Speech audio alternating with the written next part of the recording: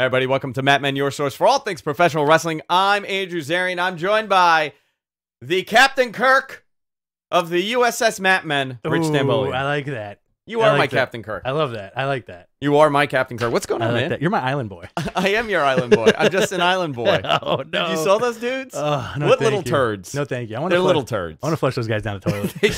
They came up the toilet.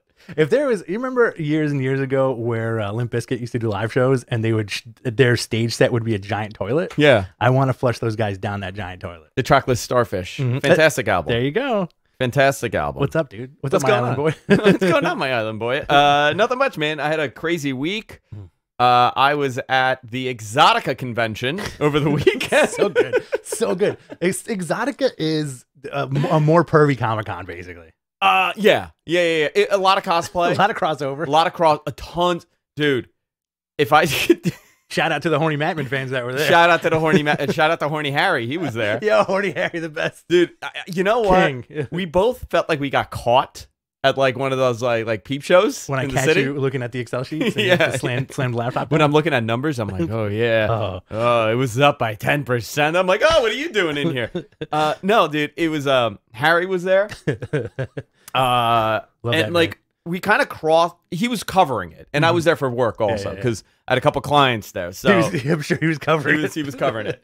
So like I'm walking, and he's like, "Holy yes, Andrew Zarian." I'm like, and I look at him dead in the. I go, "Holy f, horny effing Harry Tarjanian, what are you doing here?" And full then name, huh? Full name, and I say it as loud as I can, and we were in front of Tiny Texie. She was right next to you, right? She was all the way at the end. Okay. And I looked to my side, and his girlfriend was there. Oh, yeah. She's great. And then now I was like, he's not really that horny. I mean, it's just like a thing we said. Like, I didn't know what to say. She was cool as shit. Like, really, really cool person. It was an event. I'll say that. It was a lot of fans. A lot of Mattman fans were there. So if I ran into you, I appreciate it. We took photos. I had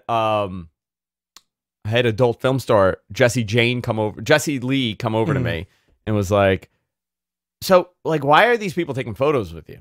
Yeah, she's jealous. I'm like, I do this thing, I do this wrestling thing, I do this podcast. She's like, I honestly thought like it was like from like the business. I was like, no, I'm not in that business. Interesting. Yeah. You should have been like, yeah, I am the new up and comer. I'm a new up and comer at 38 years old. Emphasis on the comer. Nice. Beautifully done. Thank you. Beautifully done. I appreciate it. Guys, tons to talk about with professional wrestling. I had a hell of a week. I was kind of MIA Friday to Monday. It was a very hectic weekend, so I missed a lot of the news, and I got it later. Yeah. The entire Charlotte and Becky story, by the way, has become a tremendous thing. So good. Over the weekend, and I have some stuff to talk about with that. Bray Wyatt stuff, Wyndham Rotunda, I should say. I have Wyndham news. I have Ring of Honor stuff. There's tons and tons to talk about. But Rich, why don't you talk about how people could fund us? Guys, check this out. So we got a couple of ways you can fund us. Number one, we have a really jam-packed show today, and I'm sure you're going to have a lot of questions. If you want to get your questions answered when we do our Q&A, first in line, we are going to answer the super chat questions first. So you can super chat us any amount you want. We'll take your question. We'll throw it into our notes. Boom. It may even show up on screen at some point because we're trying something new here. Like I said, you can super chat us, whatever you want. We'll answer your questions first. Also, if you want to support the show, we've been working very hard on our Patreon. Very hard. Patreon, you and MG mostly. Yes. Patreon.com/MattmenPodcast. Our tiers start basically at $2, and there's a ton of tiers over there. We're going to bring you all sorts of new monthly content, show notes, blogs, Geek and Destroy from MG Geek, and we're working on some new stuff, so check that out. It's a lot of fun. We've been getting some good compliments on it, too. Back to you, Andrew. Yeah, thank you. Thank you so much, Rich Stambolian, with that beautiful plug. Let's talk about Ring of Honor. Let's start off with a conversation from a few years ago. Sure. You remember a couple years ago, there was a story going around that WWE was very interested in buying the library. Yes. This was when, they started, NXT was really ramping up with a lot of people that were in Ring of Honor. Yeah. Kevin Owens, Sami Zayn, Samoa Joe, and plus every AJ Styles, CM Punk. I mean, they've always wanted access to that because it's such an instrumental part of their early careers for these guys. And for a lot of people, listen, Bryan Danielson was a Ring of Honor guy. I mean, that's the first time I discovered this dude. Staunch Ring of Honor. Yeah, definitely. So I know that they were interested. I don't know how far they went into this. I had heard, and this was years ago, that when WWE was buying the libraries, they were paying, I want to say like $340 an hour. Wow. Okay, per whatever the content was. Yeah. And we did the math, and I think we figured out for like TNA, if they had bought the archive, it wasn't this astronomical number, right? You know, because they ran hourly shows, and then they were on for 2 hours for a while, then it went back to 1. So, I don't know how much it made sense. I don't even know if that's the current number. This is years ago. Like, I'm talking when they were buying early, you know, like when they were building the library. So Ring of Honor was always something that they wanted. I asked around tons of people, and whenever I asked anybody, the answer was, well, it's not openly for sale, but it's always for sale. You know what? It was like one of those. Absolutely. And it was so many people that said that to me that made me think this was inherent within the Sinclair organization that, like, listen, if a right offer comes, absolutely. But that's everybody, you know, that's everybody's story. If a right offer comes, you're willing to do it. So Ring of Honor, the last hurrah, and we've been talking about this, Rich, for a couple of years. Yeah. That MSG show was a tremendous indicator on the future of that company. 100%. I also think All In, the first one, was an indicator as well. It was both those shows, but that New Japan Ring of Honor split show, let's be honest here, that was a New Japan show.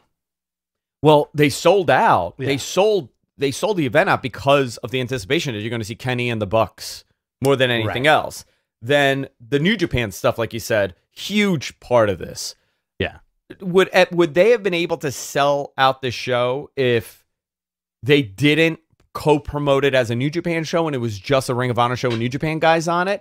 Possibly, maybe. That's a strong maybe. You know, like, this reminds me of when they did All In, right? And I remember listening to Bubba, I think, on Busted Open, and he was like, Ring of Honor, this is not verbatim, Ring of Honor kind of shit the bed in the regard that they help them so much with that initial production, but there was no real credit done on the show.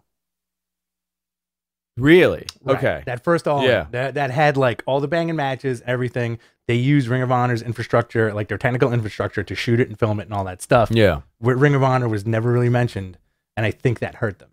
I definitely think they were under the impression they would be involved if this continued. I don't think anybody really realized what the scope of pro wrestling would be in 2020, 2021. Yeah. You know, 2019, 2020, 2021. I think the last 3 years have been extremely unpredictable for everybody, you know, including us. Yes. Oh, absolutely. You know, pandemic coming into play really changed the trajectory of this entire business. And on top of that, Roman Reigns, for example, I don't know if we would have the Roman Reigns that we have today if the pandemic didn't happen. I don't know if we would have the positioning, you know, that we have. You know, what would have happened if CM Punk debuted in 2020? That would never have happened. No, it was going to. Yeah. Well, if the pandemic didn't happen, it probably would have. So would Bryan Danielson have come over? Now, these are all fascinating outcomes, but one thing is for sure. The path of Ring of Honor was kind of set in stone after that New Japan co-promoted show at the Garden. Do you think, I mean, we talked about this a lot ad nauseum years ago, but where we are now in terms of Ring of Honor, do you think that drainage of Cody, the Bucks, Adam Cole, Marty, and their relationship with New Japan put a real dent in their operation? Yes and no. Okay. I'm having some audio issues here. Sorry, guys. Yeah. You're really low and I'm really loud, and it's never, and I can't get the balance, and then I'm phasing in and out of your mouth, Rich. Do you want me to just get louder? Just get very loud. You want me to start talking like this? You know what? If you could get louder, that would be excellent. Okay. That's fine. That's fine. I'll use my I'll use my booming outside voice. Please use your booming outside voice. So, Elias, you were at that show. I can't begin to tell you how many people were walking out during that Matt Taven match. You know, that's very unfortunate. I understand. Considering the main event was Okada. Exactly. You know, but also like the Garden has that weird thing. I can't speak for any other venues across the country or across the world, but the Garden has that very specific thing where we've left stuff early because the train to our houses is literally 30 feet below where we're sitting. Yeah. Like you walk down two staircases. Yeah, we leave all the time. We leave early for stuff. You walk down two staircases and you hop on the train and you're home. We're home in 7 minutes, yeah. You know? You before me. Yeah, so like I think that has something to do with it. I do feel bad for Matt Taven because I feel like I remember reading a lot of stuff where folks were very poo-poo on the match and on the guy himself. There's a lot of Matt Taven fans out there, you know? Yeah, sure. And also, another weird thing about that show was that Enzo brawl.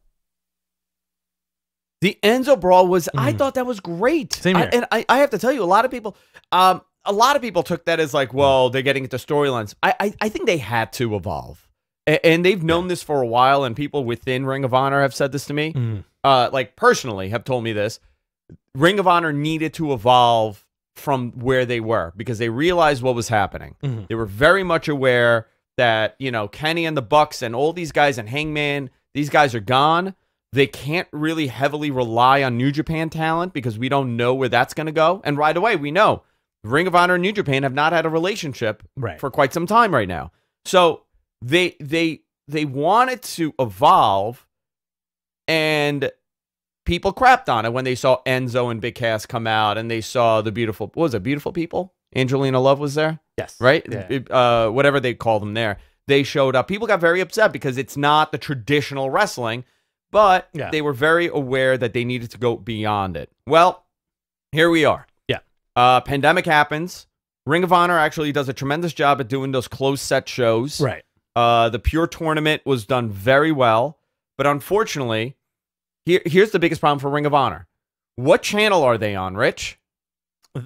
No, I'm asking. What channel are they on? Do you know? I can't tell you because we don't get it. Comet? Yeah. I think Comet. Comet? Right? I think it's Comet. Is that near HGTV? I don't even know what channel Comet would be on here. They're part of Sinclair, which has tremendous syndication across the country, but they never gave a national, like a really strong national presence for them. There was the idea when they bought the tennis channel, they were going to convert that into a sports channel, and that would be their flagship show. That didn't really happen either, the way it was supposed to. So there were all these never commitments with Ring of Honor. Yeah. And it wasn't their fault. Most of it was not their fault. I would say that a lot of this was Sinclair and budgeting and all that stuff. However, they continued throughout. They're on CW in some places. I don't even, like, being from New York, I have no idea what freaking channel they're on and what time they're on. I end up having to watch it randomly. You know, this whole thing with Ring of Honor is, it's very interesting because we're going to look at this through a different lens now. You know, and we haven't even gotten to the story. Right. We haven't even gotten to the story. We're gonna look at this through a different lens, and you know, you can say what you want about what I'm gonna say next, but it's fascinating how the Bucks and Kenny and Cody had the wherewithal to create something spectacular while they were in Ring of Honor. Yeah. But because of, I guess, the malaise of the company, they went somewhere else and did what they were going to do 10 times, 1,000 times better than absolutely than they would have done in Ring of Honor. Yeah, you know? absolutely, 100%. You know, Ring of Honor's always been raided. They've been gutted. They've always survived because of the talent that they've had. Right. But, you know, now that talent's going somewhere else. Between NXT Developmental, between WWE, between Impact. It's crazy. Impact is like in a major position now in Very North America as a promotion. Yeah. AEW, and then AEW has like Dark and Dark Elevation. There's always a place for these young guys to go for exposure. And really, Ring of Honor was not doing it for them. Listen, it's sad considering. Yeah. Now, here's the story. As of December 11th, Final Battle is the last event for Ring of Honor. They're going to be suspending operations. There'll be one last set of tapings in November, planning on returning live events in April during WrestleMania weekend in Dallas. Okay. Sinclair wants to rebrand it to be more fan-friendly product. I don't know what that means. Yeah. Are you softening it? I mean, I think Ring of Honor was pretty damn fan-friendly. Absolutely, yeah. Considering it was all fan-driven. It wasn't marketing or PR or corporate interests. It was all fan-driven. You know, you can also make the argument of a juxtaposition between PWG and Ring of Honor. As far as fandom goes? As far as fandom and I think GCW is now taking that position. Yeah, they're coming up that ladder. Yeah. Sinclair wants to rebrand it to be more friend-friendly product. Here's my thing, okay? And then we'll go, I'm going to skip this. If you stop operations in something and say you're coming back in a couple of months, that's never a good thing. Right. Never, ever, ever a good thing. That means that, A, you're running out of money to support it. 2, you don't know what to do with it. Or 3, you are actually taking time off and you figured out that this is the best strategic move that you could do. Right? Yeah, absolutely.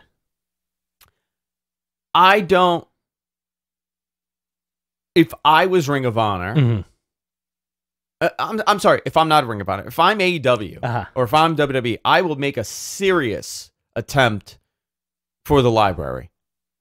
Because think about it, if you kill the promotion, right? And here's a little business, right?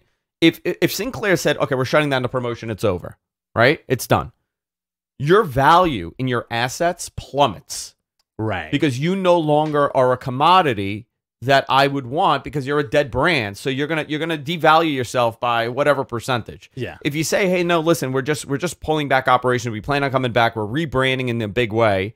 You are going to maintain some sort of value in your assets. Right. Now, here's the other part of this. They're dropping everybody from contract at the end of the year as of December 11th, the final show. Right. Right. And then I guess end of the year it continues. But so you have no talent on contract. You're going to do per hire, like how an Evolve used to do, right? You're probably going to borrow from other promotions like Evolve used to do.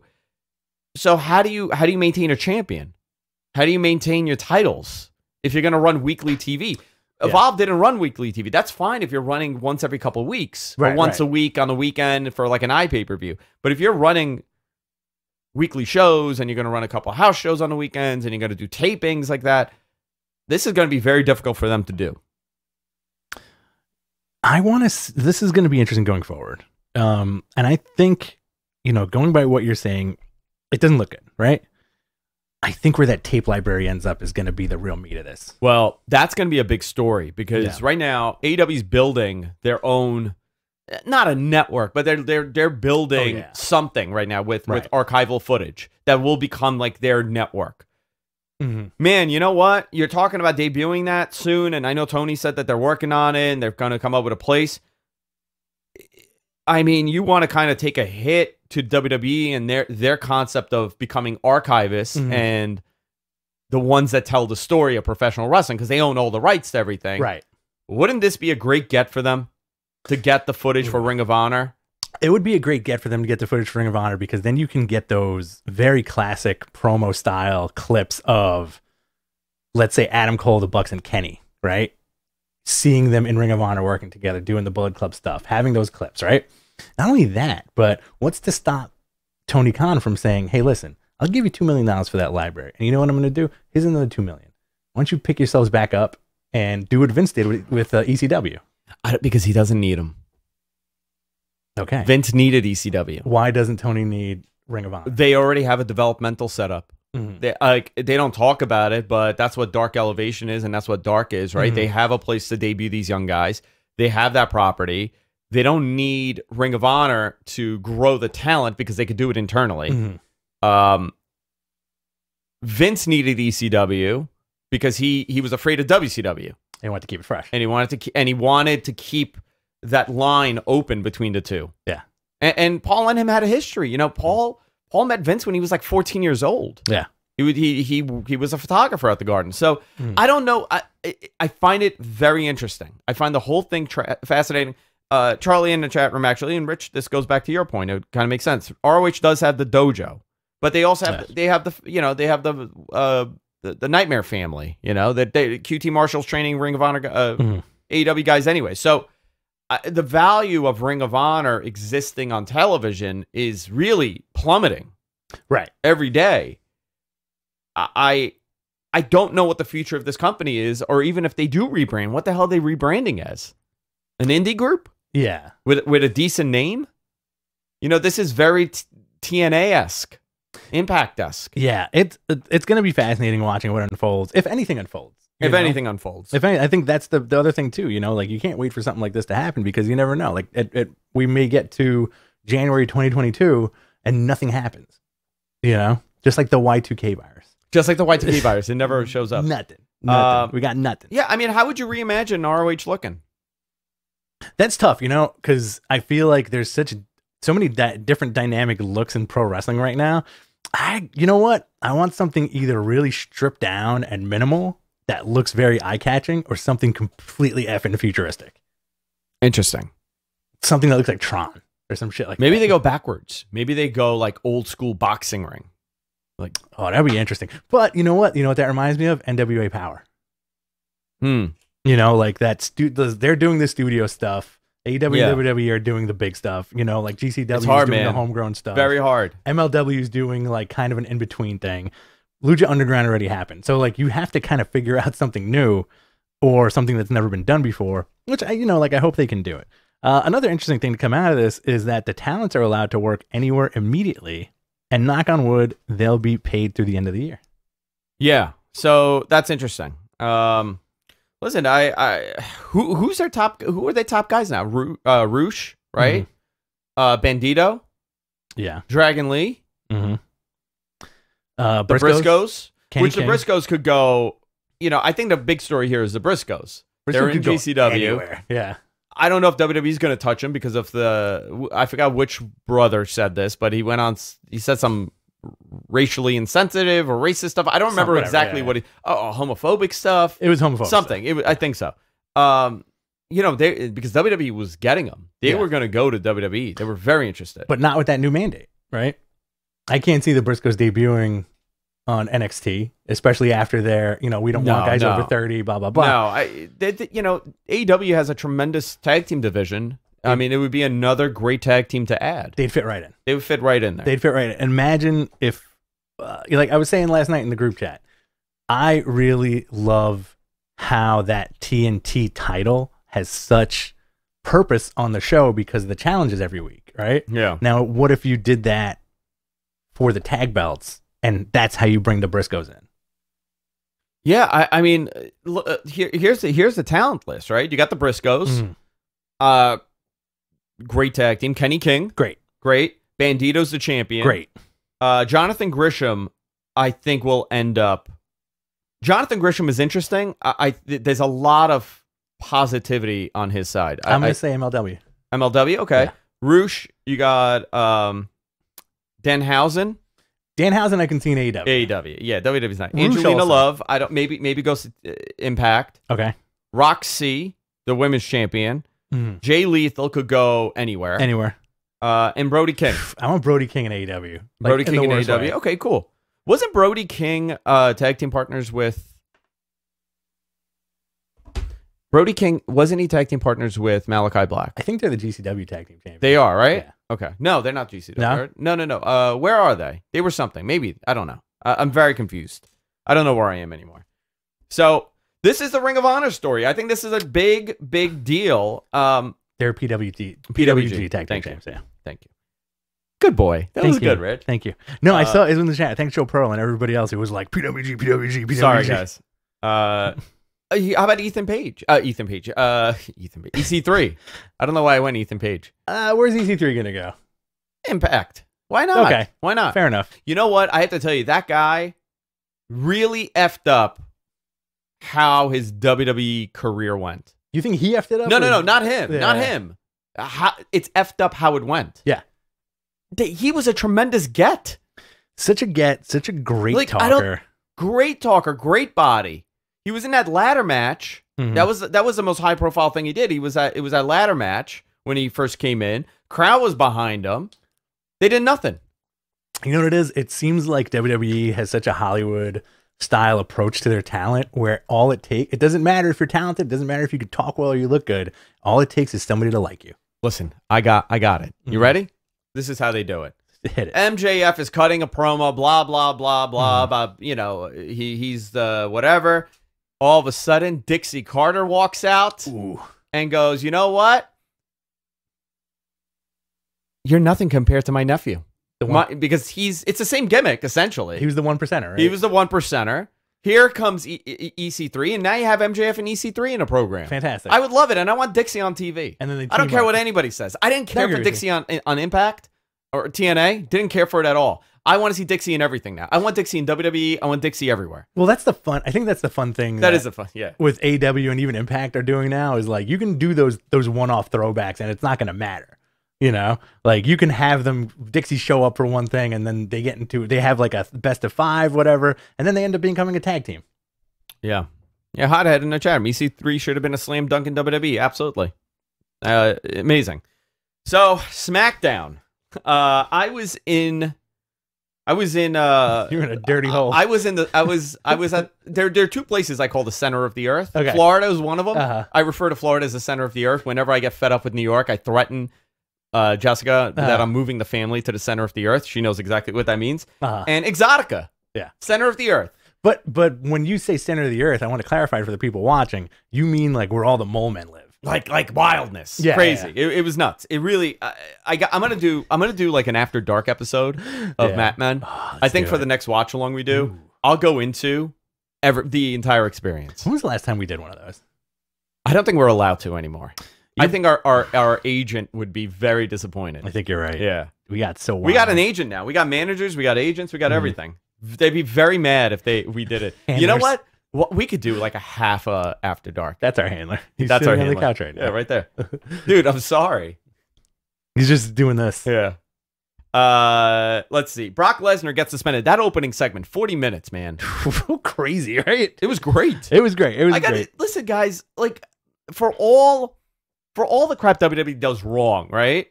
Like, and we all could recognize it. Even the guys that are so one-sided could recognize the negatives. This was when they do it right, they do it perfect. It's funny we say that. We've said that ever since we started the show. Like when they do things right, it's so great. How do you like Redneck Rave Brock Lesnar? Oh, I love it. I love it. He's bonkers. So Brock killed everybody, whatever. F5, Adam Pearce out of his pants, literally. Great segment, great opening.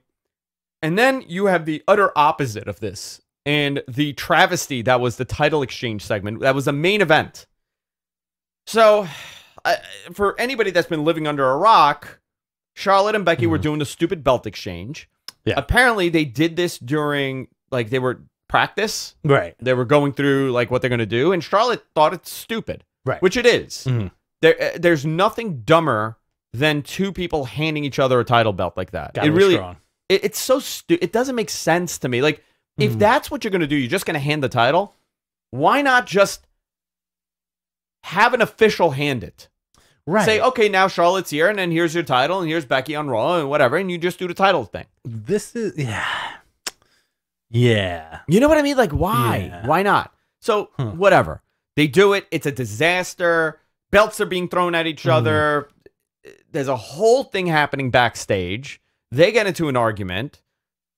Now, the story is that Charlotte was escorted from the building. Now, how you define that, like when I asked about that, because that was the thing I was curious about. Like, first of all, there were reports that she yelled out, "I'm going to see Andrade in AEW." She never did that, right? She never said that. She never yelled it out. Now, escorted out the building. How do you define it? Was it like aggressive, get the hell out of the building? No, it wasn't that. People think it's like, they imagine the Stone Cold, hands behind the back. Yeah. It's like not that. Crap, it's not that. Not that, listen, not that to take away from the scenario here, but I said this on the show with Denise and Garrett that I did on Tuesday. We're live, pal, every Tuesday. So I called up somebody and I said, listen, can you give me some on the record? Give me, because I talk to this person off the record constantly, right? And I don't want to, and they say a lot of things, and I don't want to. I said, give me an answer on the record. And he goes, man, it got people talking, huh? That was his on the record answer. Say that about anything. right? So, I mean, as far as PR goes, it seems like they were thrilled. Yeah, more eyes on the product, right? More eyes on the product. People were talking. It became a thing, and now I'm sure they'll turn this into something on Friday. Yeah. If they don't, I'll be shocked. So that was the response I got. It's Man, it got people talking. It was all over. People were buzzing. It's fascinating because I feel like there's so many layers to this as a fan and doing the show where part of me thinks Vince got off on it. You know, he's like, yeah, confrontation. I like that. Confrontation breeds creativity. Right? Yeah. The other thing is, listen, if this is Charlotte's slow burn plan to get fired, way to go. I don't think so. Right? If she's just like, you know what? I'm Shawn Michaelsing it right now. I don't care. I want this. I want that. Blah, blah, blah. You know, the smear campaign with Charlotte is interesting to me. It really is. It really is, because there are people that genuinely hate her. Yes. And I think they hate her because of the way she looks. Well, like, not anything visually wrong. Like, they don't like her presence. I think it's a multi-layered thing. It's the way she looks, her presence, the fact that she's with Andrade, and the fact that she's Ric Flair's daughter. By the way, she's also a character on TV. Exactly. You know, like, let's kind of remember this, right? Like, the same stuff with, like, Sasha gets or what. Like, you only see a character. Right. I don't go around saying, you know what? Mariska Hargitay is a really irresponsible cop. She's a terrible detective. No, Detective Benson breaks the rules. Mariska Hargitay is an actress. So, you like my SVU reference? I love great. SVU, by the way. On. I freaking love SVU. It's on right now. It's on every day, all day, on every channel, and I freaking love it. Yvette, California Yvette, Spencer's Yvette. I got her a signed copy, an original signed copy of the entire script of the first episode by the entire cast. Oh, get out of here. Yeah. That's awesome. Yeah. That's a good Because gift. she's a huge SVU fan. That's a great way. One popped up yesterday with Bradley Cooper and my man Al Molina. Oh, yeah? A lot of people show up on that show, which is, I can only watch it for 10 minutes at a time. Oh, it's fantastic. It's always the same. And a nice iced tea coming in is like, yo. When I was young, he does like his weird voice. Yes, he does have a weird voice. Guns. We played with guns when we were 5. And then he goes into, and they go, bum, bum. I got to separate the two. Now, Charlotte and Ashley are two different people. I don't know Ashley personally. I just see what I see on TV, and I think she's a great act. Yeah. And some people don't like her. That's great. You shouldn't like her because she's a bad guy. Right. But I think, like the problem with fandom, and especially with wrestling, is like people will love you to death until you cross that line of the fans not knowing what's real and what's not, Charlotte's a great example of that. People think that is her, right? And there's so many folks that sit online all day waiting for wrestling news, a lot of them DM us like 24/7, and they look at her and say, this is a real person. I can't stand her. They look at the Young Bucks and go, these are real people. Cody. We'll talk about the Cody stuff later. Yeah. But Charlotte is getting lumped into, she's in that Cody category right now. She is in that Cody category. What time is my train? I believe you want to take the 11:57. Is that what I'm taking? Okay. It's never going to change. It's this 11:57 every week. Is it the 11:57? I can't remember what my schedule is. It's the 11:57. Okay, cool. So we'll see what happens with this, but I think it's very interesting. No, it's fascinating, dude. I want to see how this plays out, but I do personally think like this. Maybe I'm getting played, because I'm a dumb mark. But I do think it's like the slow burn of like, you know what? I'm going to see what I could do to get fired from here. They got rid of my dad. They got rid of my husband. What's left for me? I'm a 13, 14, 15 time women's champ. Like, I'm going to go somewhere else. I don't know, man. Would you be upset if she showed up on AEW? No, it'd be fantastic. I think that would be a great get for AEW. I think that'd be a tremendous get for AEW. Do you think it would elevate the women's division? 130%. Charlotte Flair versus Serena Deeb? Anybody. Thunder Rosa? Britt Baker? Britt Baker? Yeah. Oh my God. Yeah, fantastic. I think that would be a tremendous get. So, that was the situation. Sonya got involved. I don't know if that's how true that is. So the story was she's isolated herself from the locker room. It's... I can't verify anything because these are just hearsay and rumors. Exactly. And I hear this stuff, and I'm going to say this is God's honest truth. On a weekly basis, somebody like names, will contact me to talk shit about somebody in the locker room. Oh, yeah. Okay? Yeah. We get this constantly. We don't report it because a lot of it is just like a little bit of manipulation. You know, like and this happens a lot, you know? Yeah. And you kind of have to get used, you kind of have to learn what's BS and what's real. Is that you'll get contacted about a story and they'll tell you to contact somebody else to verify it. They're in on the story and they just want to bury somebody. This happens constantly. So I don't know how much of this is true. I believe the guys that are reporting it, they're you know, Sean had a story, Dave had a story. PW, who had it? Mike Johnson had it. Was it Mike Johnson that had the story originally? Whoever it was. You know, these guys aren't making it up, but I can't verify it, and I don't really go into that stuff. So it is what it is. Right. Raw highlights: Fatal 4-way match.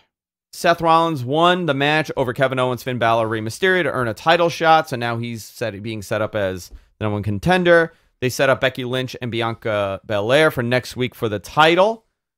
You know, for Raw. You know, Seth is the last person on that list that I wanted to win that match.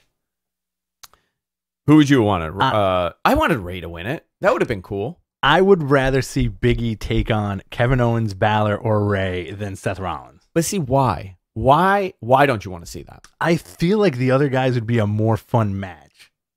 You know, like I'm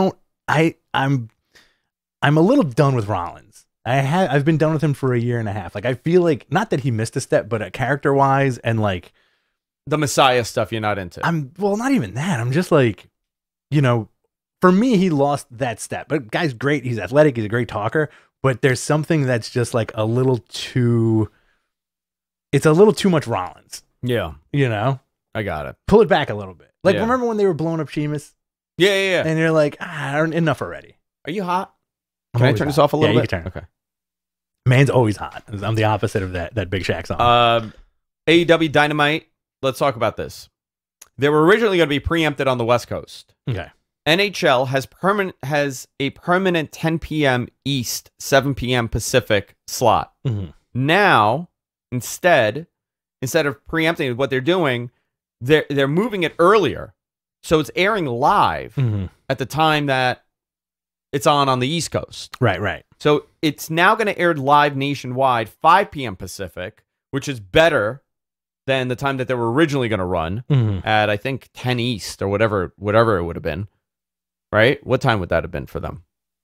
10 East? No, it wouldn't have been. It would have been really late. Because it's what? If they did 10 o'clock on the West Coast? No, well, NHL has a 10 p.m. East, 7 p.m. Pacific. Right. Yeah, so they would air 10 p.m. Pacific. Right. And then, which would have been terrible. Right. This is a little bit better. Yeah, so it's a lot better. They're airing at 5 p.m. Pacific, which, by the way, I freaking love to watch this at 5 p.m. Oh, dude. Or just like DVR it at 5 and then watch it when I get home. Dude. Me and you are so simpatico when it comes to early wrestling. We got to move to the West Coast. That's the problem. We got to move to California. I tell you the story, man. Again, ad nauseum, when we were in Vegas, man, we were so happy that wrestling was on early. It was so tremendous. It really was. It changed our lives. It really did. Like, we can't stop talking about it. We were like, man, you remember that early wrestling? Yeah, man. So WWE released their schedule for the year, their pay-per-view schedule, which is interesting, and you could kind of fill in the blanks here. This is the 2022 schedule. Saturday, January 1st, which is my daughter's birthday. That's good. We'll have a Saturday party here. Oh, that's very sweet. Yeah. Day 1 at State Farm Arena in Atlanta. Saturday, January 29th, the Royal Rumble at the Dome at the American Center in St. Louis. Very nice. At the Americas Center in St. Louis. So there's a little gap between January 29th and Saturday, April 2nd. Expect a Saudi Arabia show in the middle of there because, I think we reported it, or we may have I don't know, whatever. But we mentioned this a couple weeks ago. They're going to be doing a show first quarter in Saudi Arabia. Most likely, I would say probably February sometime. Yeah, those shows pop up like Michael Myers, man. Yeah, February or early March. So they'll be doing they do pop up like Michael Myers. Saturday, April 2nd and Sunday, April 3rd. 2-night WrestleMania at the AT&T Stadium in Dallas. Not really Dallas, right? It's Arlington. 2-night WrestleMania. I still don't know how I feel about this. 2-night WrestleMania? Yeah.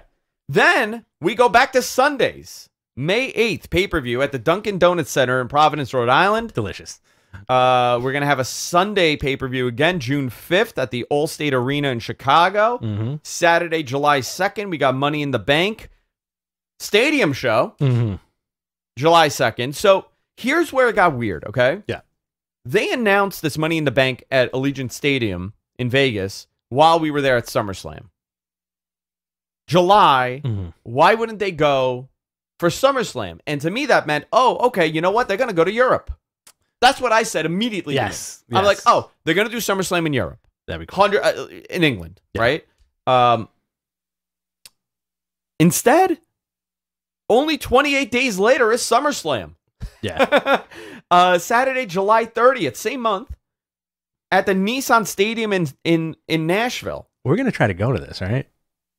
Which one? The Nashville one. I would like to go to Nashville. All of us, like all the Mad Boys. Yeah, and the wives, too, because my wife loves Nashville. No, I'm not taking my wife. No wife? No, me and MG are going to split a room. Just you and MG splitting a room? All right. So here's the other thing. Saturday, September 3rd or Sunday, September 4th, there is a pay-per-view to be announced. Likely it's going to be the UK. Great. The two leading places were Wembley and in Wales. I forgot the stadium. I know it was reported most likely they were going to Wales. If you're going to England for the first time for a mega show like this, you kind of want to be in London for travel purposes, for accessibility purposes, for media coverage and everything. So if I'm going to take an intelligent guess here, I would say they're probably going to end up in London. Interesting. All right. That's my guess. Yeah, I agree with that. Anthony Cullen says it's Millennium Stadium in Cardiff. That's the Wales show. Cardiff, yes. Millennium Stadium in Cardiff. But they have not locked that building. Right. I don't know why they would prefer to go to Wales over going to London. And nothing against Wales or anything. I'm just saying ease of everything. You're not a big fan of the Welsh. I love the Welsh. I love the Welsh. Mason Ryan's headlining that pay-per-view, by the way. Mason Ryan is headlining every pay-per-view. So September 26th. I'm sorry, September 3rd. There's nothing set for October here. Great. Which will most likely be a Saudi Arabia show. Another Saudi show. So we got a Saudi show Popping in October. up like Freddy Krueger. Right? Yeah. Does pop up like Freddy Krueger. I thought it popped up like Mike Myers. We can keep going. It's spooky season. Oh, it is spooky season. We did not get dressed up for a Halloween show.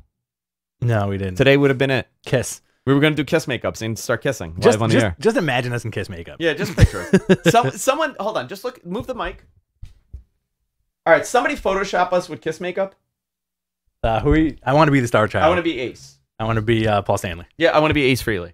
All right, here we go. There we go. There you go. Someone's do it. November 26th, Survivor Series at TD Garden in Boston. There's only one garden, guys. Stop calling it garden. Yeah. There's only one garden. There's going to be another garden in Vegas, too. Yeah.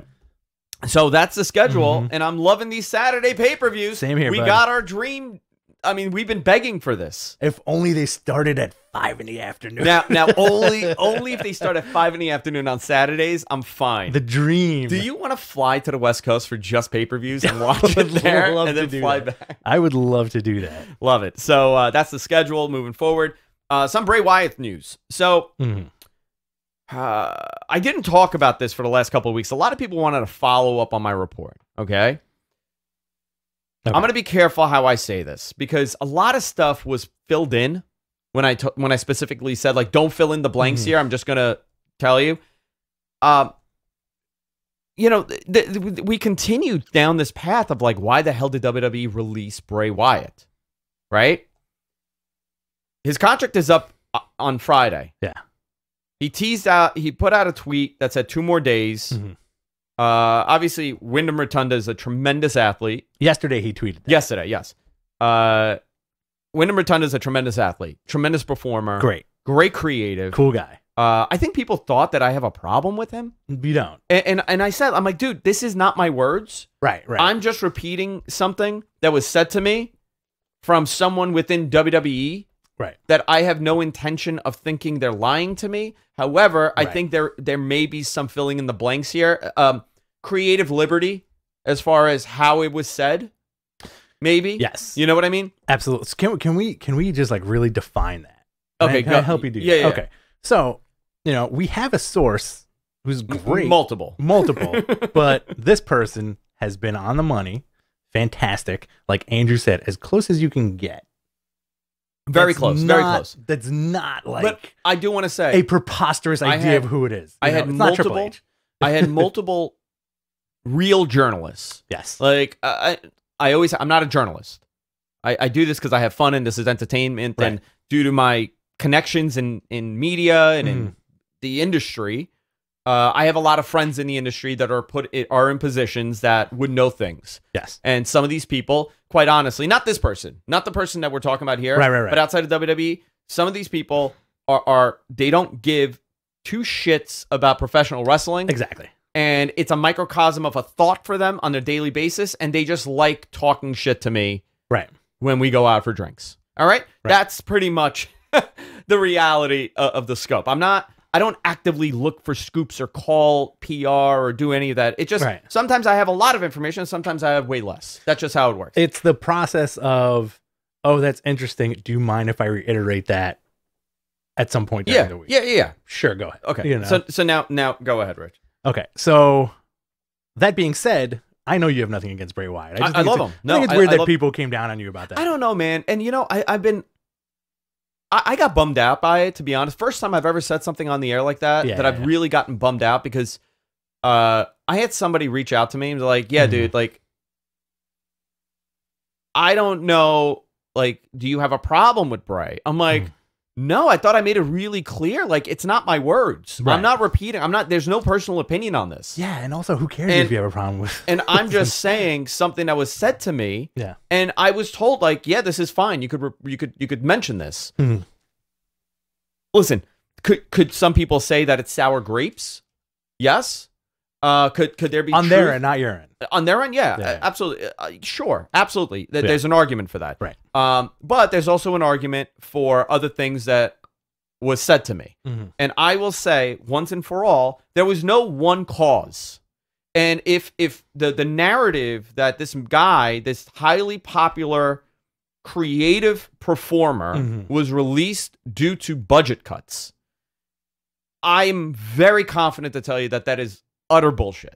Okay. I will say that much. Now, whether there were personal problems or whatever, and animosity and creative challenge or whatever, there was no one thing. Maybe on Bray's side, and when he talks about it, when Wyndham talks about this, I'm sure he's going to be very vocal and be clear about it. But I'm just saying, from what I have been told from sources, there was not one cause. There was numerous reasons to get to this point. Now, whether that's on Wyndham's side, which, listen, I'm sure this guy's going to leave. He left. He's going to go somewhere, and he's going to do everything in his power to make it work. Because he's made everything work so far. They handed this guy a spooky gimmick that most people would die in.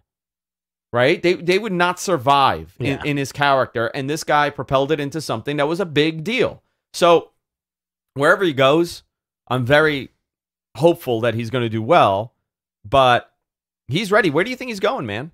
I would love to see him in AEW. In AEW. Okay. I feel like I would love to see him in AEW also. For a guy that has that much talent and creativity, why not? But at the same time, is that too much for that roster? Who knows? Maybe it's all a big swerve and he's coming back to WWE on Monday. Or, listen, Impact could use a guy like that. Impact could use it, but he needs. Listen, if he goes to Impact, I don't know, what is he going to do in Impact? How many people are going to watch him on Impact? 50, 100,000 people? I think, what? Just legacy-wise, AEW will take care of him better. Of course. So let me just say this one other thing, right? So when we said this a couple of weeks ago, I got reached out by a bunch of legitimate journalists, okay? And they're like, dude, that's not what I heard. Okay? And they told me what they heard. Everybody was told something totally different. Fascinating. Okay? Which is very fascinating. Everybody that I spoke to, and I'm not saying they're wrong. I would love to be wrong. I would love to be wrong, and I would love the reason to be that it was a financial reason.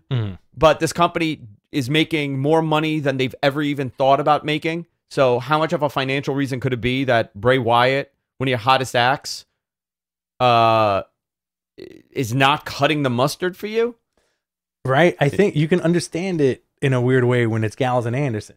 Like you could understand they because paid them so much. Well, they paid them a lot. Yeah. Also, like, what's their merch? What's their gimmick? What are they selling? Right. You know, like, is Gallows and Anderson going to sell Gallows and Anderson masks? No, Bray is. Right. You know, like and by the way, Gallows and Anderson needed to get out of there, right? Oh, absolutely. I mean, they're having a time of their lives right now. So, but I will say everybody that I spoke to was told had a different idea. Mm. So we'll find out in a couple days. That's all. I mean, and it really upset me that people thought that I have a problem with Bray. Mm. I'm like, the dude is fantastic. Like in every possible way. I love the character. I want nothing but the best for him. And I was like, yeah, that's weird that it came off that way. Really weird. All right, Rich, where are we going? So if we want to get out of here when we're supposed to, do you want to quickly do AEW and then jump to questions? I could get on the 27. The 1227. Okay, cool. Yeah. All right. Let's continue in that case. How did you like? Oh, actually, no. We have a little more housekeeping. Yeah, here. we have Shawn. Shawn Michaels revealed that he is operating as VP while Triple H recovers from his thing, his heart issue. Yeah. Yeah, I asked about it. They said that he's recovering great. It looked like Tommaso Ciampa and Braun Breaker will be added to the European tour. They will have a triple threat match with Sami Zayn for the NXT title. Interesting. That's gonna be fun. That's gonna be fun. All right. This is Braun's first tour. It's a nice test, by the way. These European tours. I think so. It's a test to see how you do. He's only 24. He's only 24 years old, and he's a Rick Steiner. How did you like Halloween Havoc? The show was fun. Yeah. I enjoyed it. It was a fun show, very different show. Did you like the Chucky thing? You know what's amazing? When WCW did Chucky at the end of WCW, yeah, it was. I don't think and our audience is a lot younger. Yeah. I don't think you guys realize what a joke it was. Like it was like this was the jump the shark moment. People hated the finger poke of doom, Chucky. Like these were all jump the shark moments. Yes. Another weird reference. Jump the shark. Happy days, baby. JumpTheShark.com. TV guy bought that company, and that guy became a millionaire. Wow. Do you know why it's called Jump the Shark? Happy days. Happy days. Yeah. A lot of people don't know that. There was an episode in Happy Days in its long tenure where Fonzie's supernatural. He is supernatural. He was the original Undertaker. He would snap his fingers and stuff would happen. He'd knock into stuff and stuff would happen. He'd like touch a girl and her shirt would fly off. Yeah, pretty much. All that. So there's one episode where Fonzie somehow is on water skis and he jumps over a shark, and it was pretty much the nail in the coffin of the show. And that is why we have the term jump the shark. Did they have water? What year did Happy Days take place? Late 50s, early 60s? It was supposed to be 50s, transitioning into the 60s. They had jet skis? Well, he was water skiing. Oh, water skiing. He was being pulled by the boat. Yeah, he wasn't on a jet. He wasn't on a rocking jet ski. I thought he was on a rocking like that would have been cool, like a Kenny Powers jet like ski. a Sea-Doo. Yeah. So Chucky narrated the opening by running down the card. He was used. So a friend of mine sent me a screenshot, like a picture of the Chucky in the locker room. Oh boy. So I tweeted. I'm like, oh, did you saw the tweet, right? I'm like, imagine if he's sitting in the locker room. So he was in the locker room while Braun was working up. We had Gigi Dolan. Do you want to run down this card really quick? From Tuesday? Yeah. You're quicker at it. So Chucky narrated the opening. I like that Brad Dourif is still doing the voice of Chucky. Still the same dude? Still the same dude. Oh, get out of here. Brad Dourif's a fantastic actor. I didn't know that. That's great. Same dude. It's been the same dude since day one, and he's the voice on the TV show. I think there was one thing. I think the movie, the remake from a couple of years ago, I don't think he did the voice in there. Okay. I think it was somebody else. So he narrated the opening. Is this the movie with the non-binary child? I didn't see it. It was the remake. Okay. Oh, the remake. You know that he has like a non-binary kid. Who, Chucky? Yeah. I did not know that. It doesn't like there was like a whole storyline with this. Wow, I did not know that. Yeah. Chucky. Chucky. Huh. All right. So he's the one who's spinning the wheel. I found it more fun last year when it was Shotzi. I would take Shotzi over Chucky. Absolutely. So we see Chucky in the locker room with Braun Breaker while he's warming up. Pretty funny. We had the opening match, which I really enjoyed. Gigi Dolan and JC Jane beating Io Shirai and Zoe Stark. I've come around to Zoe Stark big time. Versus Indy Hartwell and Persia Perota in a Scareway to Hell ladder match. Good for Gigi Dolan and JC Jane. It was like the first title for the Toxic Addiction. Yeah. A Toxic Addiction women. Io fell off that ladder. Pretty hardcore, dude. Ooh, yikes. There was a lot of ooh yikes moments. Oh, in that match? In the whole show. Oh, yeah. There was a lot of like weird, like, I hate using the term botches, you know? Yeah. Let's call them flubs. Flubs. Blanco. All right. Joe Gacy beats Malik Blade. How do you feel about Joe Gacy? Yeah, I don't know yet. I'll figure it out. I want him to wrestle our friend Joel Pearl. You want him to wrestle Joel Pearl? Yeah.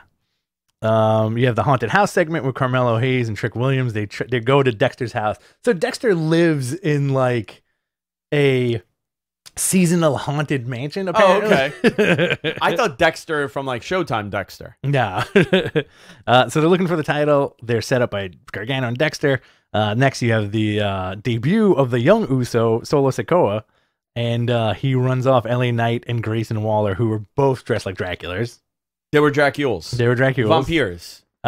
This is like the third Uso brother. I feel like they should hotshot him, put him with the bloodline. Can I ask you a question? Yeah. Do you think it takes talent to play Frankenstein? Oh, absolutely. It's all old makeup and grunting. No, I think the portrayal of Frankenstein in the original Frankenstein, Bride of Frankenstein, Son of Frankenstein, Boris Karloff. You think it takes talent to play Frankenstein? Fantastic. It's all old makeup and grunting. I think Karloff does not.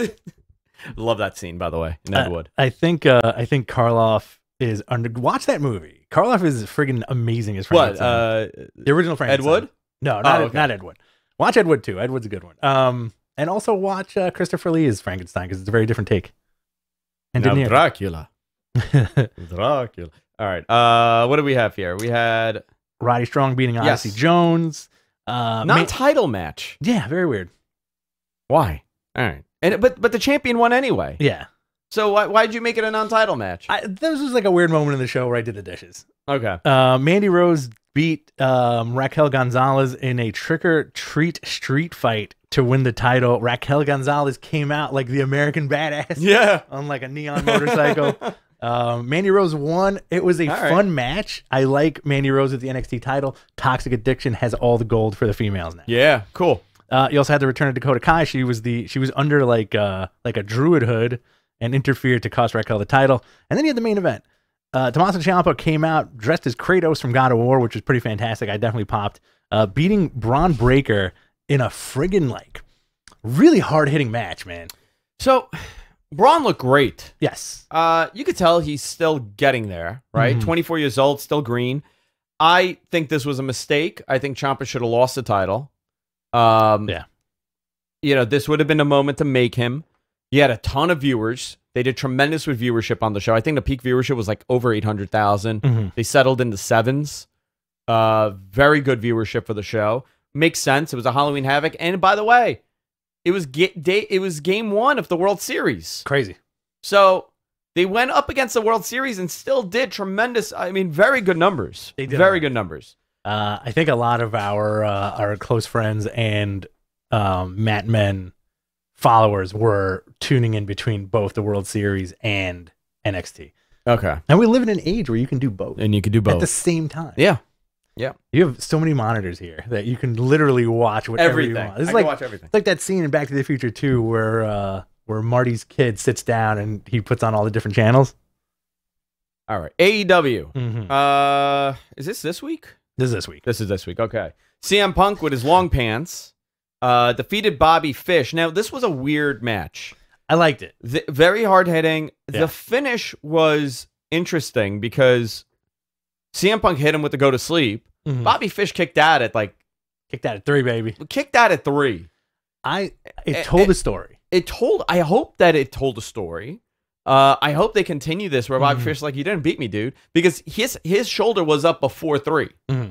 So if they're going to tie that into another match, I think they could do another match. And I would be happy with that. I think this is a good rub for Bobby Fish because he had a banger with Danielson. Then you have Bobby Fish in this kind of Dean Malenko position where he's working a body part, and Punk is working a body slam. Yeah, that body slam is over. So him messing up the GTS, the knee that he does the GTS with, I think is the story where he did it with the other knee. He did it. But he was so hurt that he couldn't get the pin on time. It wasn't a quick pin. So there was a delay, and he kicked out at 3. I think that was a great story to tell. Old school. And when is the last time we saw a kick out at 3? Kick out at 3 always reminds me of Hogan. It's always like Hogan. It's always like that generation where you kick out at 3 so you don't look weak. I think there was a few Triple H ones too. A kick out at 3? Yeah. Kick out at 3, brother. MJF with Wardlow and Sean Spears squash Bryce Donovan. Sting shows up with a baseball bat. Darby in the crowd as the Invisible Man, not Inspector Gadget. Inspector Gadget, dude. I don't think MG's ever seen Inspector Gadget. he used to watch a cartoon. MG is Inspector Gadget. Darby as the Invisible but you don't Man. want to know what body part comes like does a boing. This is one nipple. I thought that was fun, man. Sting, it's been 30 years. This guy still doesn't know how to use a baseball bat. No, not a clue. He'd be a murderer at this point if he did. Yeah. Don't ever tell Sting how to use a baseball bat, for real. Sammy Guevara beat Ethan Page. Dude, what a match. Yeah, great match. By the way, I just noticed last week that title's different. Did anybody else notice that TNT title got an update? It's all blinged out in the middle, the center plate. Yeah, it's like the spinner belt almost. Yeah, Sammy looked great. Ethan Page looked great. Men of the Year attack afterwards. Inner Circle makes the save. Jericho reveals that it's a Street Fighter Full Gear. Next week, they will reveal who from America's top team. I think they've been calling it American top team. Is joining Men of the Year. TBS Championship Tournament continued. Shida defeated Serena Deeb. Great match. I enjoyed this. Yeah. Serena attacked after the match, injuring Shida's knee. So that's going to play into something. AEW World Championship Eliminator Tournament. Jon Moxley murdered Preston Vance 10. Dude, like Moxley going to the ring, there was some dude in the way of the railing.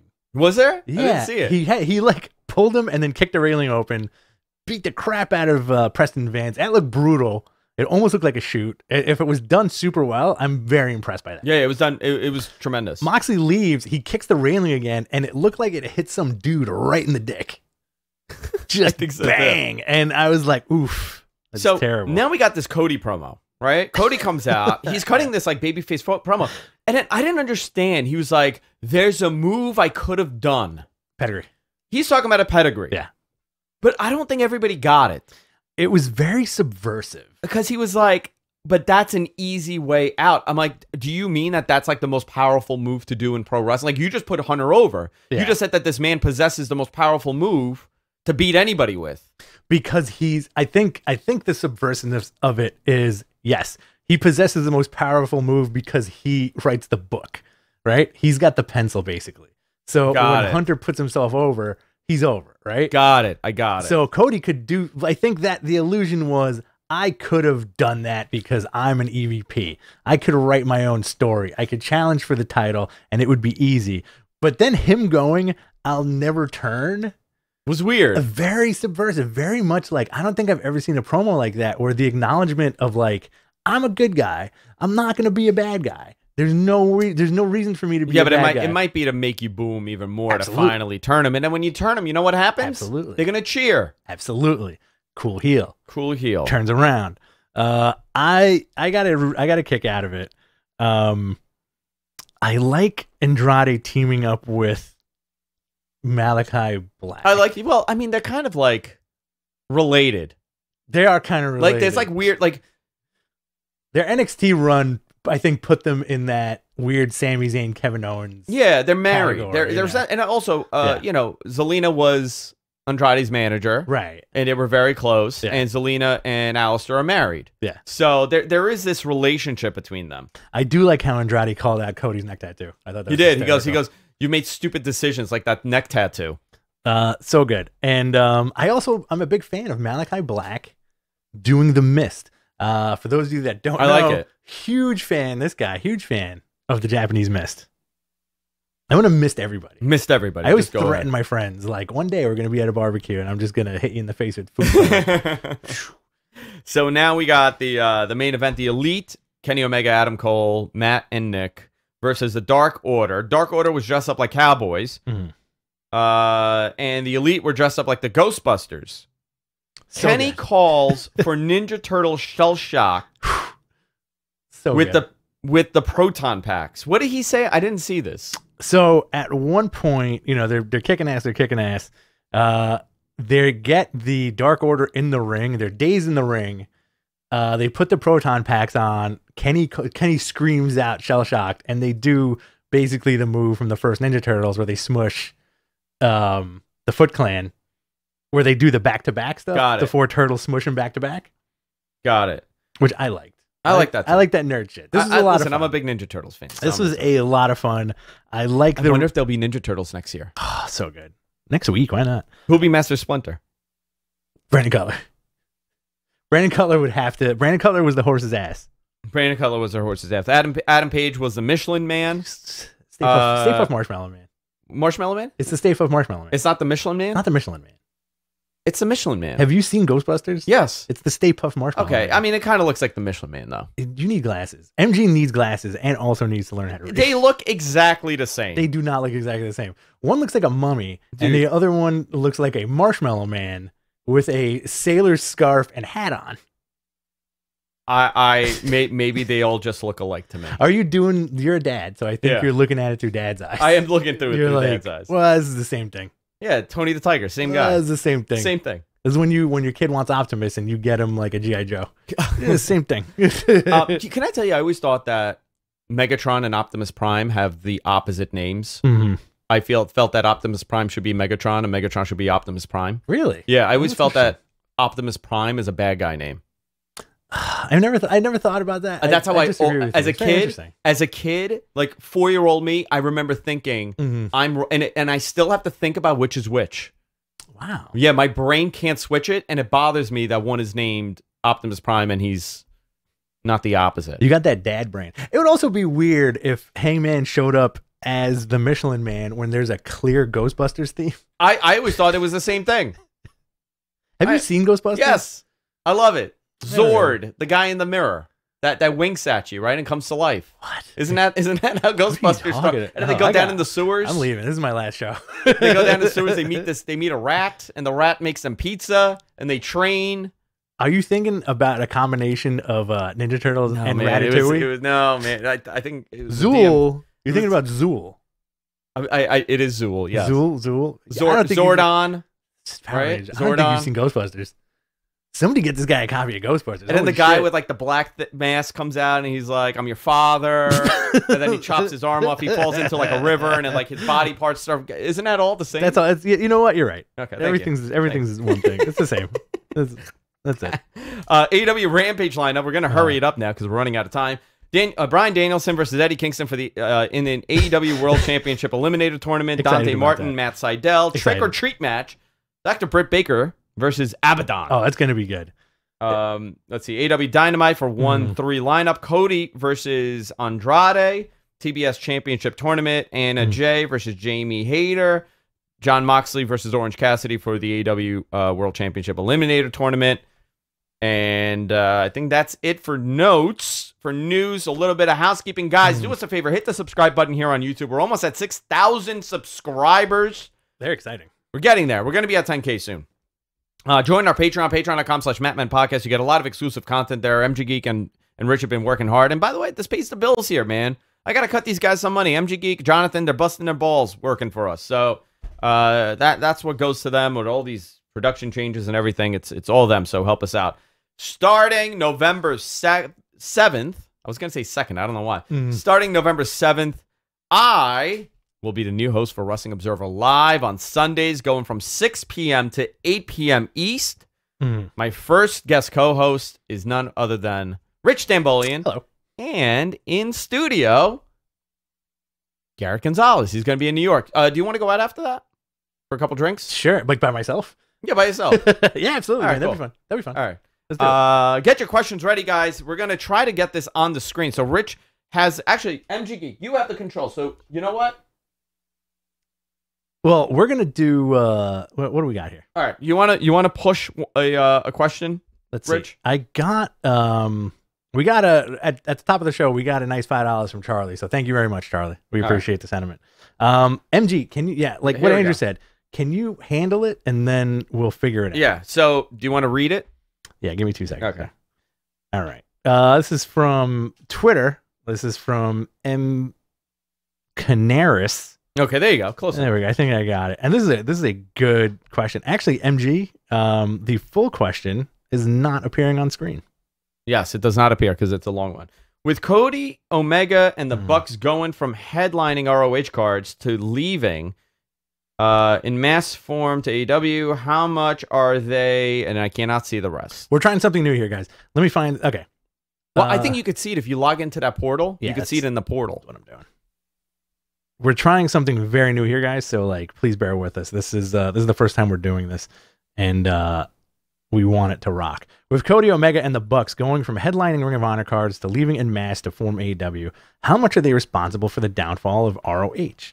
Also, was it foolish in retrospect for ROH to help them get All In off the ground?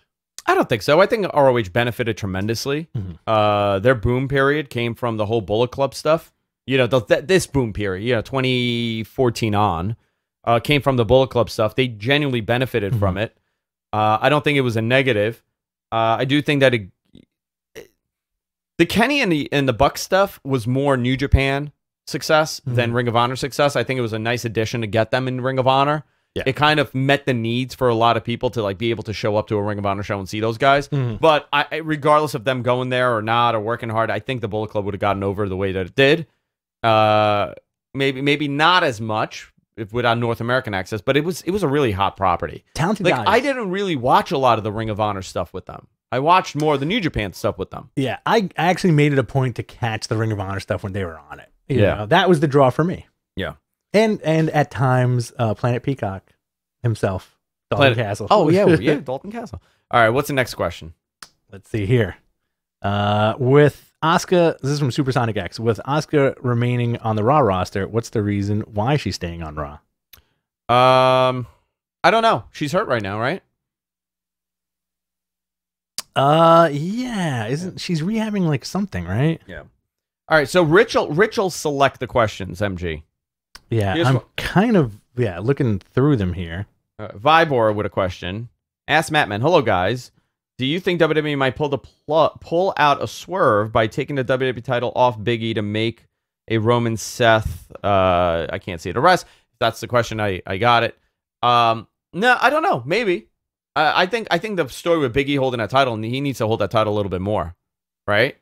Oh yeah, dude, 100%. MG, just handle the questions. Yeah, you handle it. You handle it, and then Rich will read it. Well, yeah, I'll read it. Well, this is very new, guys. We incorporated this new system today, and we're gonna make it seamless into the future. We're beta testing today. Yeah.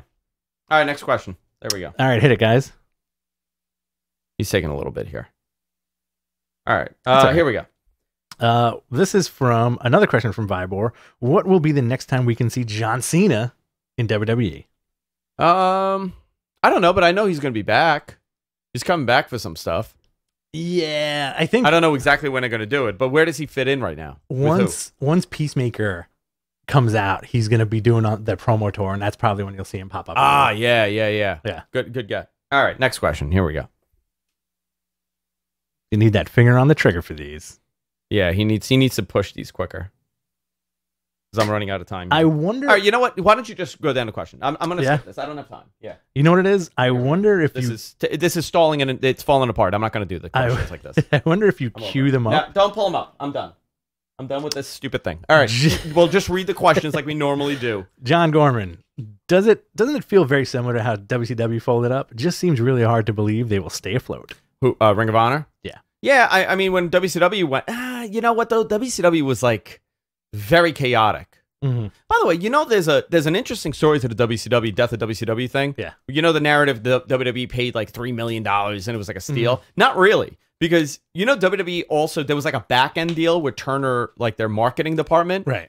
And it was like a $20 million marketing thing where they had to allocate their marketing to Turner's team to market for their pay-per-views and TV. I don't think people realize that. I don't think a lot of people know that. You know, that's a funny thing. That's also like one of those tell a wrestler, tell a friend type deals where it's like people came out of the woodwork. I think Flair came out of the woodwork and was like, I could have bought it. Yeah, everybody did. Jericho was like, I could have bought WCW. I could have bought it for $1 million. Yeah. What a terrible Ric Flair impression. $1 million. $1 million. Jonathan asks, is Trish Stratus coming out of retirement? Who said that Trish is going to be doing something? It was a little blip this week, right? I would love to see Trish come back, do something. Yeah, me too. Why not? She's judging Canada's Got Talent.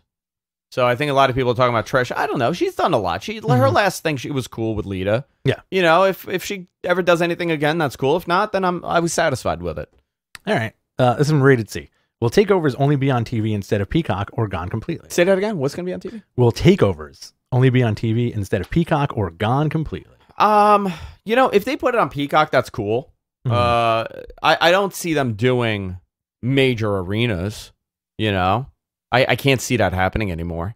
But if they do a takeover on TV and they do the quality of what they did with Halloween Havoc, maybe turn it up a notch, I think that's fantastic. Hammerstein.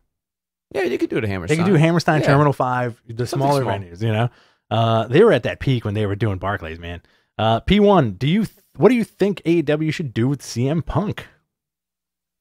Slow build. I think everybody has already said that his goal is to... Yeah, I think he said his goal is to win the title. And Bryan Danielson has said the same thing. My goal is to become AEW World Champion. You know, I think what they're doing with Punk is warming him up. Yes. And I think that's part of the story where, like, he's saying, like, oh, I feel like shit after every match. I'm not used to it. It's not like getting back on the bicycle. You know, you're going to feel... I think that's all playing part in the rebuilding of CM Punk.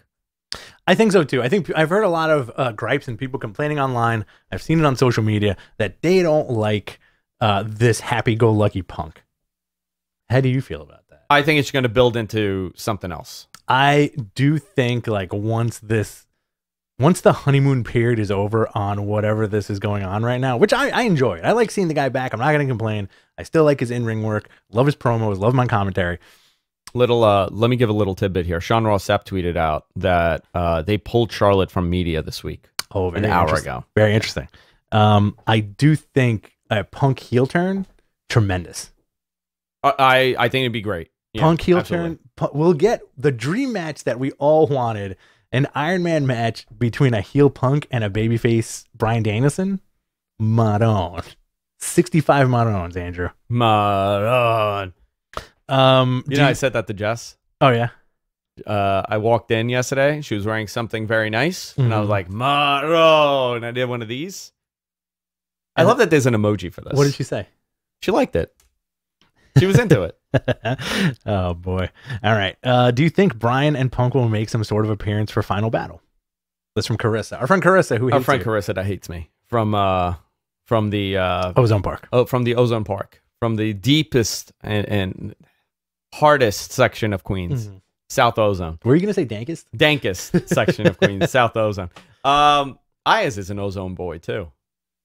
I don't know if you know that. No, I didn't. I did not know the Grape was from Ozone. The Grape, Ayaz Akhtar, he's from Howard Beach. He lived next to the Gottis. Oh, that's why he had a blowout growing up. Yeah. Do you know the joke about, do you know Kunal's joke about being born and raised in Queens? So he's like, I was born in Queens, I was raised in Queens, I was brought up Italian, and he says that he's a Gwindian. That's pretty good. And he was in high school. He was big time. He had the blowout. He had the whole thing going. It's a great joke he has. That's a good joke. Yeah. That's a good joke. He died, right? Ayaz? No, Kunal. Kunal, yeah, he's dead. Oh man, R.I.P. Let's see. Joe asks, I want Andrew's prediction on Wyndham. What do you know, dude? Show me your cojones. Make the call. I said everything I'm going to say on his situation. Show me your cojones. Anybody says show me your cojones. You want me to show you? I'll show you my cojones. You ready? It's going to take my nuts out. I think after Exotica got to your brain. Oh, Exotica got to me. You're just ready. My blood is poisoned. You're ready to be nasty. Oh, man. You have no idea. How nasty were you when you came home? Well, not nasty at all. It took me 4.5 hours to get back from Jersey. Oh, Lord. Yeah. All right. Let's see. What do we got here? Apparently, Trish is teasing a match with Sasha Banks. This is from Mr. Big Dude 912. If you had to guess right now, What do you see as the main events of both nights of WrestleMania? I would have Roman on one main event, right? For sure. And then ladies one night, men one the other night. If you do the ladies, right? I'm gonna play. You know how this works? Yeah. Goils. Girls. If you got the goils, as MG Geek puts it, I would have night one. I would do Ronda and Becky. Yes. Night one main event. Okay. Night two. Dwayne. I mean, listen, if you could do it, I would do Dwayne and you want to guarantee, close to 100,000 sales per night. Ooh. If you do this, I'm going to say you're going to get about night one, you'll get like 90 something thousand. Night two, you'll continue that 90 something thousand. Okay. And WWE will say they had 200,000 people in attendance for the weekend for, the most, I mean, you're getting like North Korea numbers now for attendance.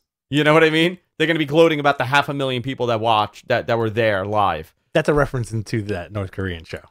Just North Korea. They just don't know. They don't do math properly. I think if you swap it, it might be interesting. Roman and Rock night one. Yeah, I mean, if that is, I don't. The last I heard, they really want that for LA. Like they really want that for the LA show. So maybe I don't know. You need a blockbuster main event. Next question from a Steel Latino. How healthy is MLW? Right now? Yeah. Right now. No. Like at this very moment, I think Court's doing quite well. No, I think they're doing great. I think MLW has kind of replaced that Ring of Honor position. And I think there's going to be more. There's more to come out from MLW the next, I want to say, couple months. You're going to see a lot more MLW talk next few months. Okay.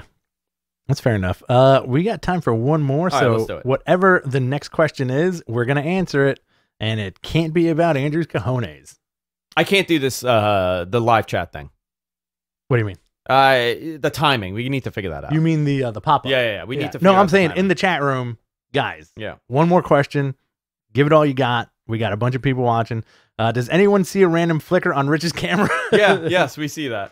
Or is it a ghost? It's a ghost, man. It's a ghoul. It's a ghoul. It's a zombie. There's something behind me.